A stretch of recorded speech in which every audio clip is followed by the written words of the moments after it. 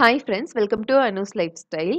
இன்னைக்கு இந்த வீடியோல இட்லி தோசை மாவெல்லாம் இல்லாத டைம்ல இன்ஸ்டன்ட்டா ரெடி பண்ற மாதிரி ஒரு டிஃபன் தக்காளி தோசை. இத எப்படி செய்றதுன்னு சொல்லி தான் பார்க்க போறோம். இதுக்கு சட்னி எல்லாம் கூட தேவைன்னு இல்ல. பிளெயினாவே அவ்ளோ டேஸ்டியா இருக்கும்.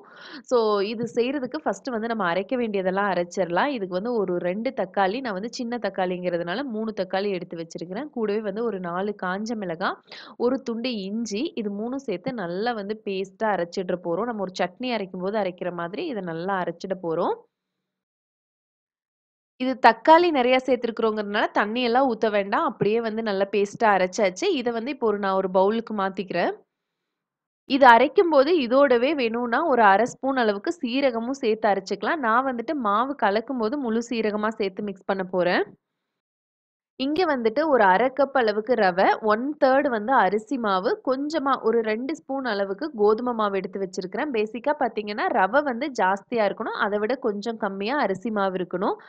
கோதுமை மாவு வந்து நம்ம ஜாஸ்தி சேர்த்தோம்னா, அந்த கோதுமை தோசை மாதிரி பிசு பிசுன்னு ஆயிடும். ஸோ வந்துட்டு கோதுமை மாவு மட்டும் ஒரு 2 ஸ்பூன் அந்த அளவுக்கு சேர்த்துட்டோம்னா போதும். இப்ப இது எல்லாமே சேர்த்துட்டு நல்லா வந்து நம்ம கரைச்சு எடுத்துக்கலாம். நார்மலா நம்ம வந்து இன்ஸ்டன்ட் தோசைக்கு, ரவா தோசைக்கெல்லாம் கரைப்போம்ல, அந்த மாதிரி வந்து நம்ம இதுல தண்ணி விட்டு கரைச்சு எடுத்துக்கலாம். நான் ஏற்கனவே சொன்ன மாதிரி இதில ஒரு 1/2 ஸ்பூன் அளவுக்கு சீரகம் சேர்த்திருக்கிறேன். கூடவே வந்து இந்த மாவுக்கு தேவையான அளவு உப்பும் சேர்த்துட்டு, இத லைட்டா மிக்ஸ் பண்ணிட்டு, இதோட வந்து தண்ணி சேர்த்து நல்லா கரைச்சு வச்சிரலாம் நம்ம. இது வந்து இப்படியே ஒரு 15 நிமிஷம் நம்ம கரைச்சதுக்கு அப்புறமா ஊற விட போறோம். அந்த ரவையெல்லாம் நல்லா தண்ணி உறிஞ்சிட்டு நல்லா சாஃப்ட் ஆகணும். ஸோ, அதனால கொஞ்சம் எக்ஸ்ட்ரா லிக்விடாவே நம்ம வந்து கரைச்சு வச்சுக்கலாம். தண்ணி வந்து கொஞ்சம் கம்மி ஆயிடும் அந்த ரவையில ஊறும்போது. ஸோ, இந்த கன்சிஸ்டன்சி இருக்கிற மாதிரி நான் இப்ப கரைச்சிருக்கிறேன். இத அப்படியே வந்து மூடி போட்டு இந்த டைம்ல உப்பு ஒரு டைம் செக் பண்ணிட்டு, மூடி போட்டு இத அப்படியே ஒரு 15 நிமிஷம் இருக்கட்டும். இப்போ ஒரு 15 நிமிஷத்துக்கு மேலேயே ஆயிடுச்சு. நம்ம வச்சத விட பார்த்தீங்கன்னா, கொஞ்சம் திக்கா ஆயிருக்கு. ஸோ, இப்ப வந்து இன்னும் கொஞ்சம் மறுபடியும் கொஞ்சம் தண்ணி சேர்த்துட்டு, திருப்பியும் ஒரு டைம் உப்பு செக் பண்ணிட்டு நம்ம தோசை ஊத்த ஆரம்பிச்சிரலாம். அதே மாதிரி இந்த தோசை வந்துட்டு 2 டைப்ல நம்ம செய்யலாம். வந்து கொஞ்சம் திக்கா வந்து தோசை நார்மலா நம்ம தோசை ஊத்துற மாதிரியும் ஊத்தலாம். இல்ல வந்துட்டு ரவா தோசை மாதிரி நல்லா தண்ணியா கரைச்சுட்டு ரவா தோசை மாதிரியும் ஊத்தலாம். நான் 2 இல்லாம கொஞ்சம் மீடியமா இருக்கிற மாதிரி ஊத்திட்டு இருக்கேன். ரொம்ப தண்ணியாவும் இல்லாம, ரொம்ப கெட்டியாவும் இல்லாம. நடுவுலலாம் நம்ம ஊத்திட்டு ஸ்ப்ரெட் பண்ண வேண்டாம். கொஞ்சம் சுத்திலுமே ஊத்திட்டோம் அப்டின்னா ஈஸியா இருக்கு. ஸ்ப்ரெட் பண்ண வராது. ஸோ அங்கங்க ஹோல்ஸ் இருக்கிறத அப்படியே விட்டு, ஆ தோசை ஊத்தியாச்சு. மேல கொஞ்சமா ஆயில் தெளிச்சுட்டு, ஒரு சைடு வெந்த உடனே திருப்பி போட்டு, இன்னொரு சைடு வேக விட்டு எடுக்க போறேன்.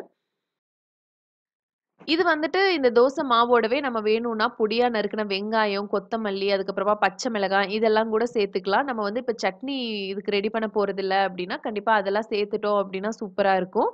இதோட தேங்காய் சட்னி வந்து ரொம்ப சூப்பரா இருக்கும் காம்பினேஷன். பிளெயினாவே ரொம்ப நல்லாருக்கும். அந்த சீரகத்தோட ஃப்ளேவர், அந்த இஞ்சியோட ஃப்ளேவர் எல்லாம் வர்றதுக்கு ரொம்ப நல்லாருக்கும். தக்காளியும் நம்ம ஏற்கனவே சேர்த்துருக்கிறோம் அப்டிங்கிறதுனால.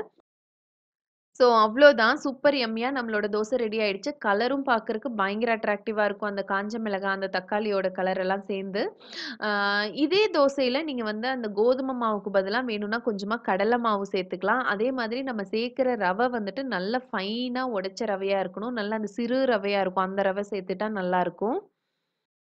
இந்த மாவுல தோசை மட்டும் இல்லாம பணியாரக்கல்ல கூட ஊத்தி எடுக்கலாம். நல்லாருக்கும். அந்த கோதுமை மாவுக்கு பதிலா கொஞ்சமா தயிர் சேர்த்துக்கோங்க. அந்த மாதிரி பணியாரக்கல்ல ஊத்தி எடுக்க போறீங்க அப்டின்னா, உள்ள நல்லா சாஃப்ட்டா, வெளிய நல்லா கிரிஸ்பியா, சூப்பரா மசாலா பணியாரம் மாரி ஃப்ளேவர்ஃபுல்லா இருக்கும்.